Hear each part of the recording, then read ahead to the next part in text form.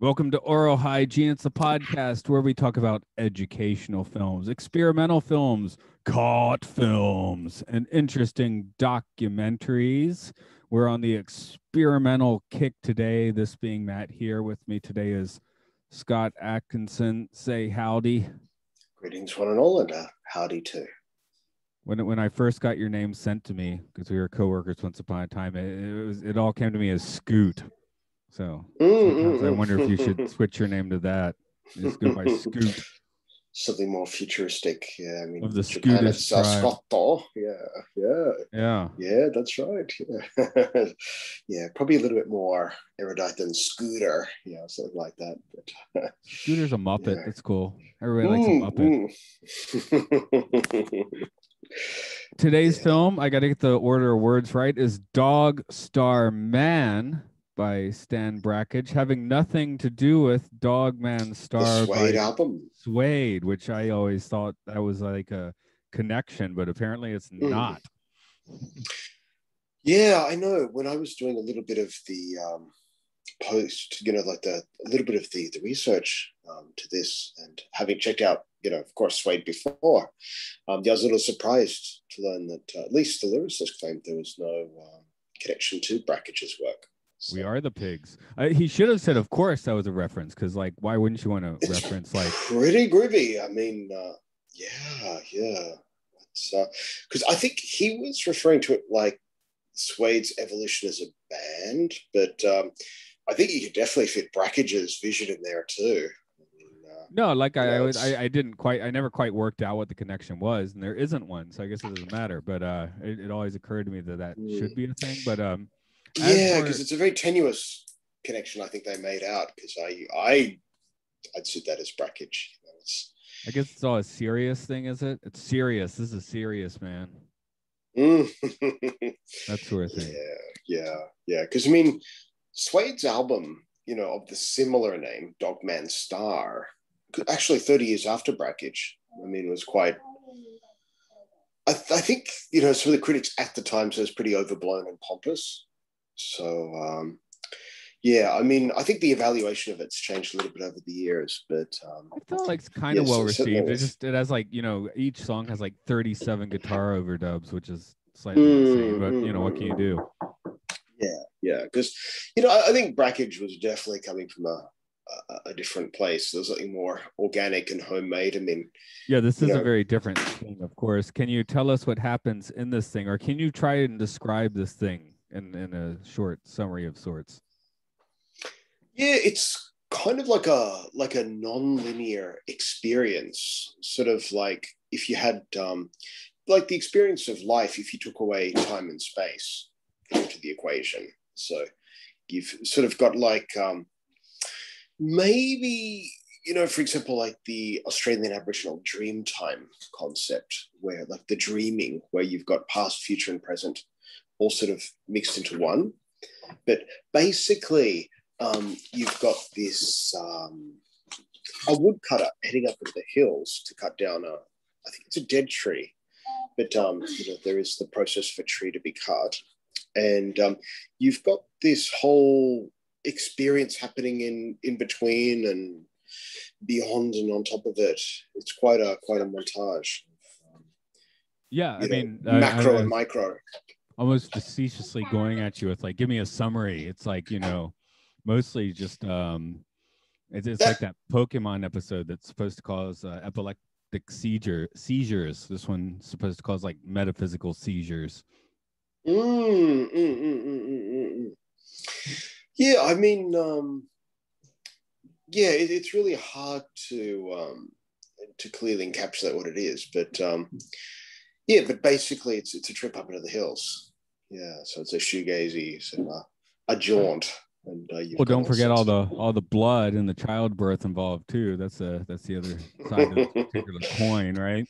Yeah, the jaunt of life. Yeah. Now, something I saw just I think it was maybe a YouTube comment, but just mentioning that the idea is to watch this film silently, like you're going to be in a theater, I guess, for an hour, or maybe you are supposed to watch these in the prelude and the four, variously linked segments. But I wasn't going to sit around and watch this silently. So, did you?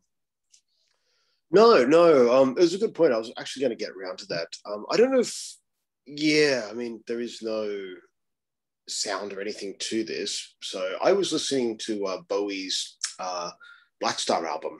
Okay, that seems to work. I'll So tell this you. is a nice sort of backdrop. Yeah. Yeah, I didn't want to repeat music, so I actually played the music we made, the Damage Tape compilation of Nibiru album. I played that over Yes, for a while, sure. Yeah. and that was okay. And then I put on for a while John McLaughlin's My Goals Beyond. Yeah. And then I put on this like thing that was just on my hard drive, like from a Bandcamp download. It's called Planes, like Plaens.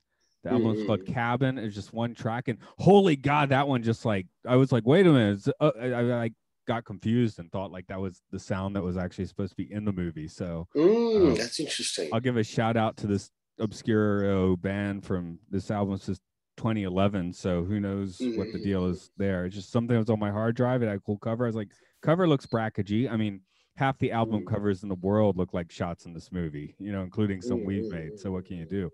But yeah, because I would like to listen to it. I think maybe in the past. No, actually, I don't think I've listened to it in pure silence because the last time I watched this, I've seen it a couple of times, but I was actually at work during some unbooked lessons, and just the drone of other instructors' lessons. It's a little bit distracting sometimes. So you didn't show it to your students? Some of them would be up for it, but yeah.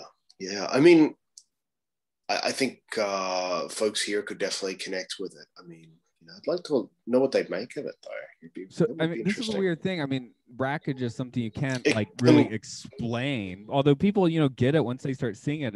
Like what he does permeate into other things. Like movies like The Tree of Life, the opening of Seven. All these things like obvious are taking after Brakhage. It did eventually enter the pop culture mainstream, but like sort of as a technique, watching a film of all this stuff of just like random cutting, scratching films, like unidentifiable psychedelic images. I mean, you get an hour plus of that here.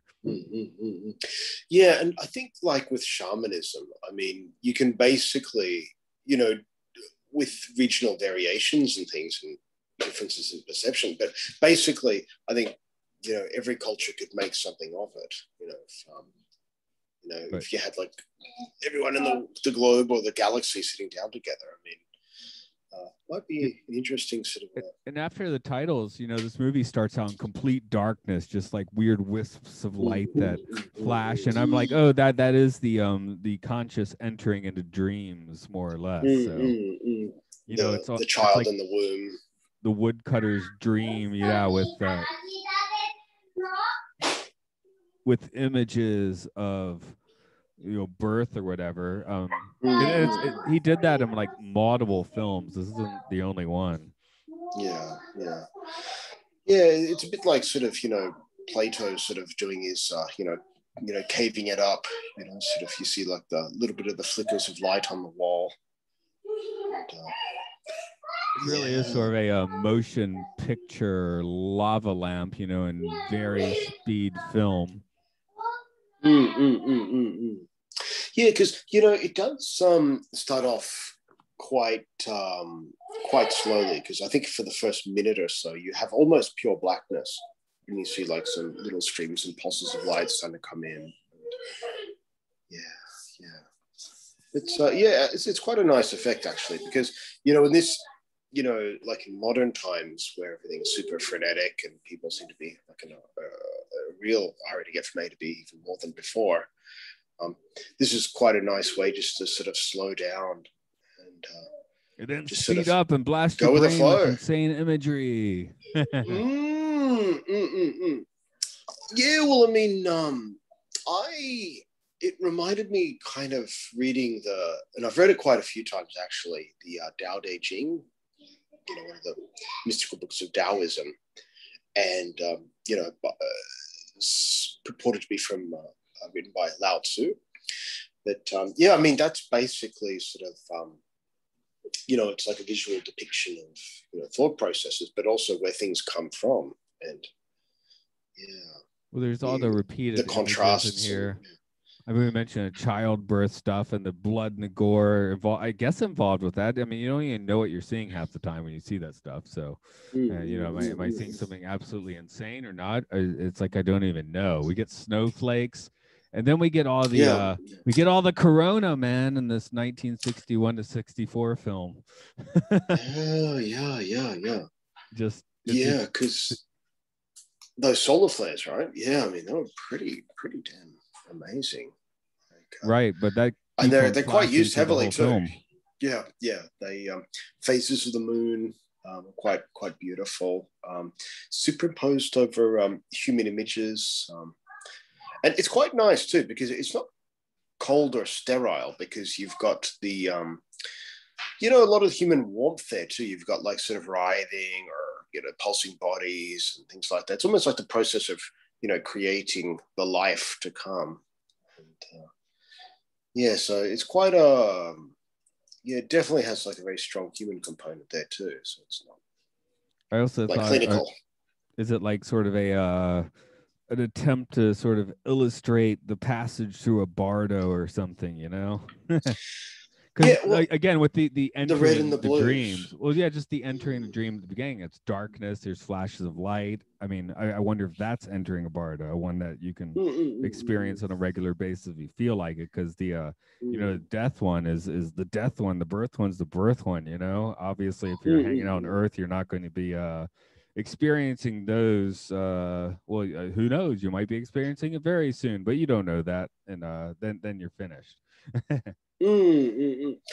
Yeah, I mean, this sort of reads like sort of a metaphysical sort of treatise, it's like a kind of shamanism, and you've got a lot of the polarities there. But I was also thinking, like, Tibet Book of the Dead. You've got the red and the blue lights and things like that, and the darkness, and the very sort of nebulousness of the thing too. It's like very hazy. Like you said before, you don't always know what you're seeing. So it's kind of interesting the way things manifest and some disappear, and it's quite vague at times, fuzzy. I did just have like a little ghost conversation in my head, from the film lab coming to Stan and being like, sorry, Stan, your footage came back from the lab and it's all fucked. And no, that's great. That's great. Yes. Just throw some razors at it and see what happens, I mean, we've made some, go with the flow. Yeah. I mean, we've made some films, and usually I'm like, brackage it up more, faster, more clipping, scratch it. But I mean, digital, it's not, I mean, it still takes work digitally, but if you do it analog wise, it's like insane, I mean, he actually had to sit down with like film and manipulate it and edit it analog style, and even with no sound, that's a pretty wild ride to take. Yeah, I mean, and at a cost to the health too. I mean, there's aniline in the paint. The aniline compounds are toxic to the human body. And that was his claim, right? When he was busy dying. Brakhage believed that, with, I think it was bladder cancer, but there is supposedly some strong connections between aniline, slow analyzing. Did he decide it was worth it?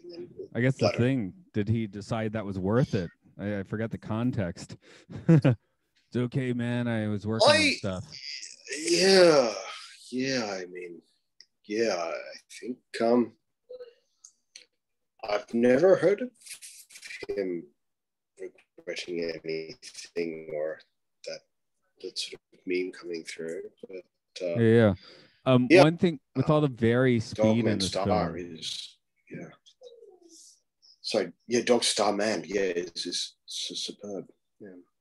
With the one thing you can do, this is one of those ones that you can watch on YouTube. I try and keep it that way most of the time, but I was just trying to, I was running out of time. I sped it up a little, but then I started slowing it down, going back to normal, speeding up, and like watching scenes again, like running them at different speeds, which he'd already made the decision to slow this down or speed this up. But then you can kind of reverse that or just like see how it works the other way. So it's almost like a little film project of your own in that case. You can see, using the very speed option on YouTube. You can play alternate reality versions of this film, so that's kind of fun. Like I said, I meant to speed it up, but I ended up like slowing things down and then checking out other parts because it turned out I did have a little more time and just like playing with the film. Maybe that's why it doesn't supposed to have a soundtrack. Like maybe the film, you know, the projectionists themselves can like have a game. Yeah. I know, like, in terms of the speed too, I mean, that definitely influences. Just wait, buddy, sorry. You talk, just wait. I'm online. There we go. So a bit of the real life coming through. Just that is online again. Just wait. Okay. There we go. Yeah, so we can maybe edit this one out. But no, yeah, I don't edit these. I'm not gonna edit anything, man. It's all there. Okay. Just wait. Yeah. Yep. No worries. Okay, that's down for the record. Okay. Yeah. Just trying to. Yeah. But anyway, just get stuck up my train of thought again. But yeah, I mean, I think, like, as creators, like with some of the music and video we've made, Brakhage has certainly come to the fore too. So I mean, because I know you introduced me to Brakhage, and I was definitely impressed with that, especially the rapid fire, you know, lights cannonading, and it's just magnificent. Sorry, you should actually. I will do a bit of editing. You should probably repeat that. Yeah, I know. Just you're kind of trying to eaten up. Is my point. Lights cannonading. Yeah, we'll just a minute. Yeah, kids don't really understand the concept of. They don't understand, man. Yeah, Stan you everything. Okay. So, yeah, okay. So, yeah, sorry. Yeah, so I know, like, directly, Brakhage has influenced myself. You know, you'd mentioned Brakhage to me, and when I checked out his videos, you know, that rapid fire light imagery, just the speed of sound, and, you know, which a computer would not let you do.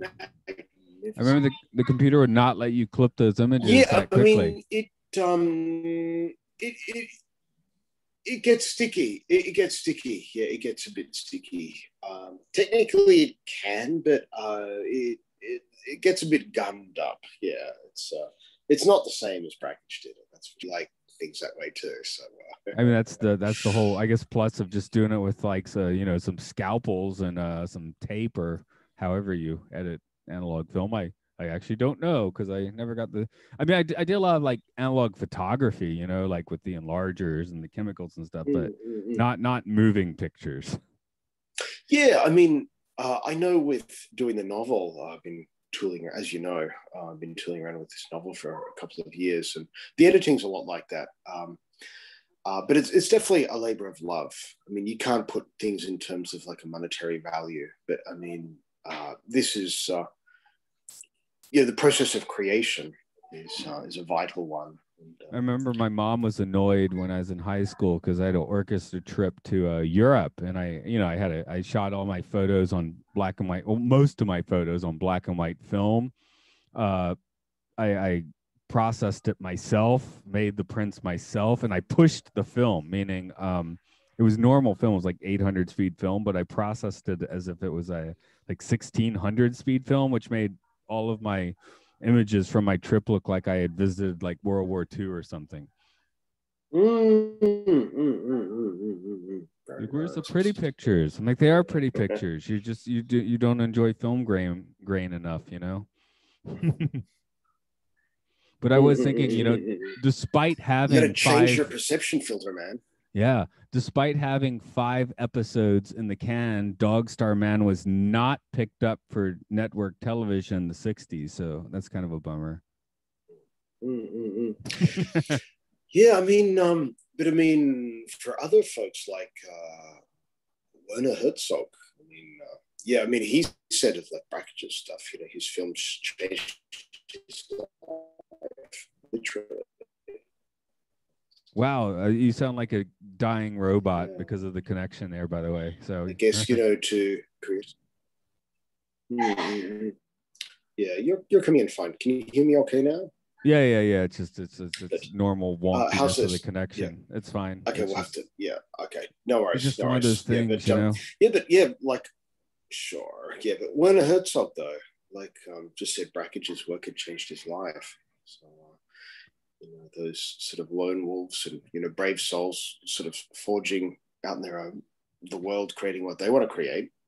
Now, one thing I might say, like, okay, if you're like at a party and you're screening this, and maybe the projectionist is playing with the speed of the film, you're playing like groovy music over it. Or, hey, if you're lucky, maybe you've even got like a psychedelic band playing there. But this movie is like an hour 14. It's a lot of this. If you're just sitting there watching it, especially again if you're going with Brackage's idea, no, you don't do it with music. That's just that's insane.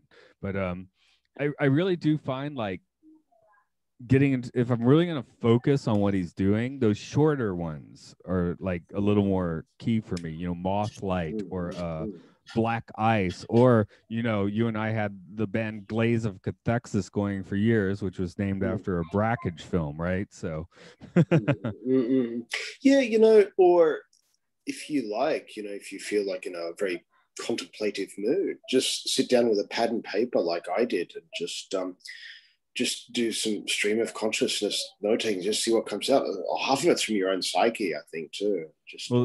That's what I do for all of these, and then I end up writing things like, is that dog in the snow the titular character, or is that the occasional tits? I don't even know what that means. There was breast milk coming forth from this one. Yeah, I did notice that. I did pick up on that. Because he's got the other one, Water Window. Crap, I just killed the title. But there's another Brakhage, which actually has a much more explicit birth to it.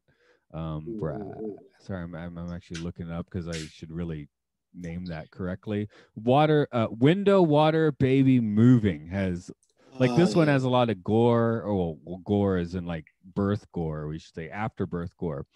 But yeah, he had already done like a much more explicit version of that, where he did just show like his wife's water birth. I mean, his wife giving birth in water, as in that water birth. Yes. That would have been too young for him to be married to if she was just being born, Yes. Yeah, I mean, it's because I think Brakhage himself put it down to, it's the depiction of like moving thought on celluloid. So it's but I think with spoken word, often the meaning is lost in the conveyance. So so maybe his way of like the very visual depictions, it encapsulates the thoughts as well as what's behind the thoughts. So you've got the void there also with what's created. So how blasphemous is it that I like insist on putting music to this? And I mean, I guess you did too, but yeah. For me, it was just to sort of drown out the background noise of other classes, because where I work, we're cheek by jowl. For me, the whole point is like I want to meld music and images. I don't want someone to like, if I just want to look at images, I'll look at a book, with photos printed. But here I'm like part of the charm for this is melding. I watch Metropolis, which I got a Blu-ray of it. It's got like the originally composed soundtrack being played, and that's on the thing. But I'm real curious and just like throwing different music against it and seeing how it plays different each time. So for me, that's like actually a really useful component. But I'm also, I'm way more into music. So, if Brakhage is so laser pointed focused on visual art, he would want you to watch this without music. But yeah.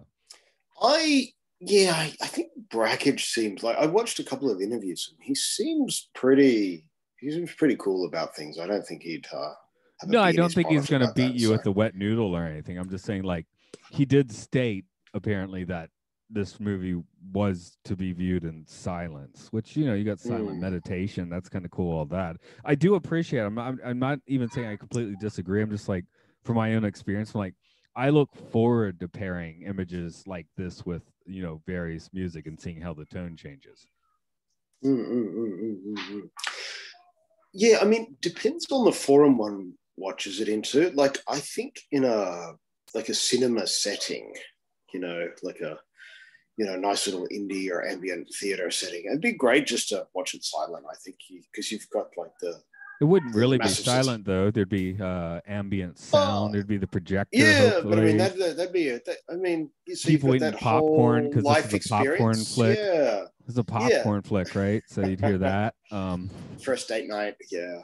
I was thinking the converse though, and I'm like Beethoven's Sixth Symphony, the Pastoral, very evocative of imagery. It's a natural imagery pops to mind. It's like the second movement's supposed to be a babbling brook, all that sort of thing. But I'm like, in that case, so now I'm coming from the musician snob, and I'm like, I wouldn't want you to put images to that. Yeah, yeah. You don't. Sorry. I'm online. Okay. Just wait, bud. Okay. We're chirping out the music guys, as well. Yeah. guys, just wait. Okay, just 5 minutes, 10 minutes. Okay. Utah, you're being naughty. Okay, just wait. Yeah. But yeah, in that case, I'd be like the image or a book. Okay, guys. Can you close the door, Leah? Okay. Kids are on this stage. Okay. There we go.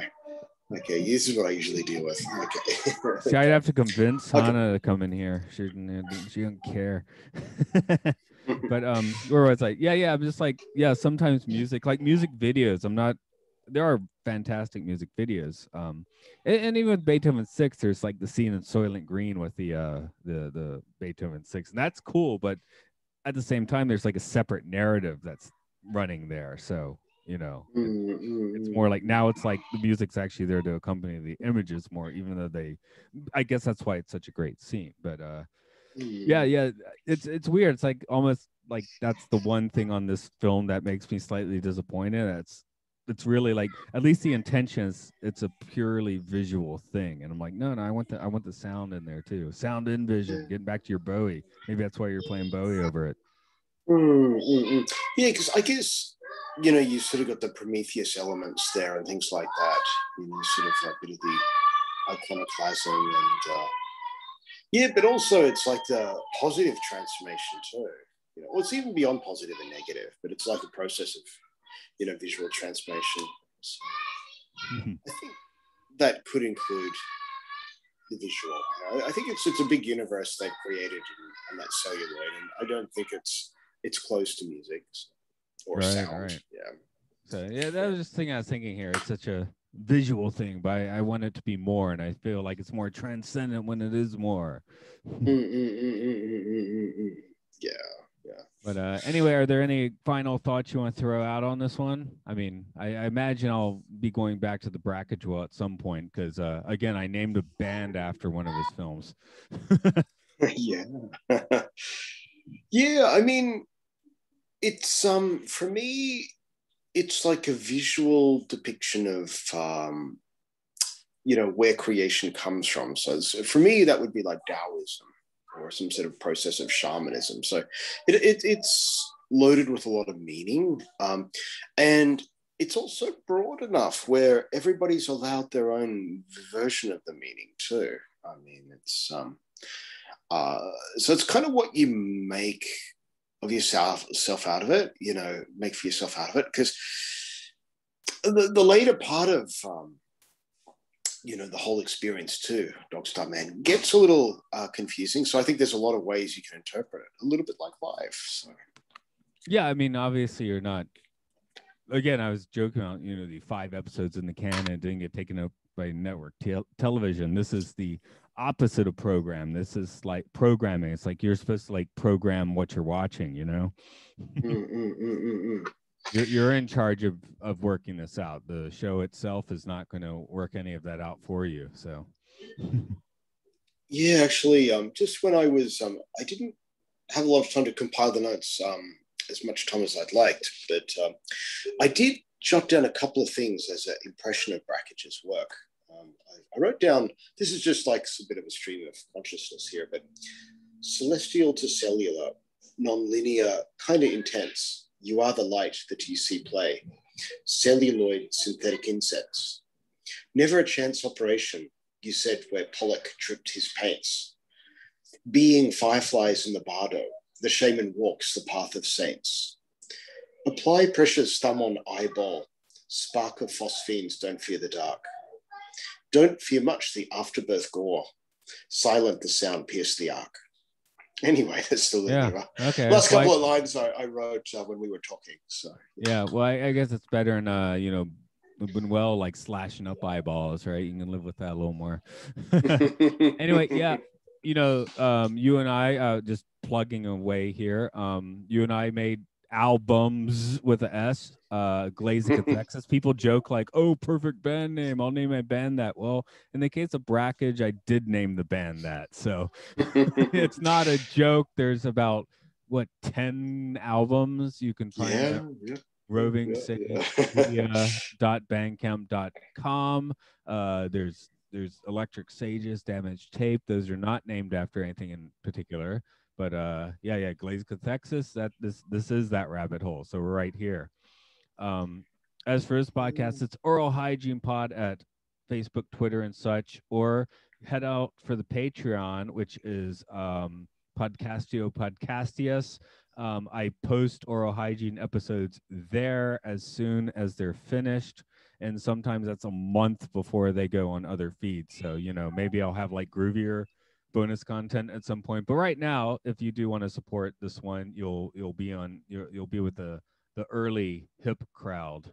So yeah, and just also want to say thanks everyone for listening, and also to the memory of Stan Brakhage.